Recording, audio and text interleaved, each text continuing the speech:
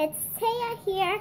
Today I'm going to be showing you how to make this. I'm not going to be showing you because I don't have another empty box like this, but I'm going to tell you how I made it. So, see, I just got some yarn, and you can pick any of color yarn you want, but I just did orange since it's the easiest to get to.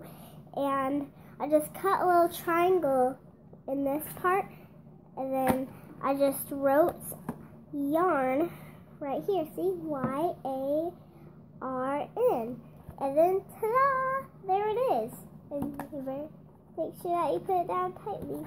And then you can pull it out as easy as, I don't know, something that's easy. But see? It is the coolest thing ever.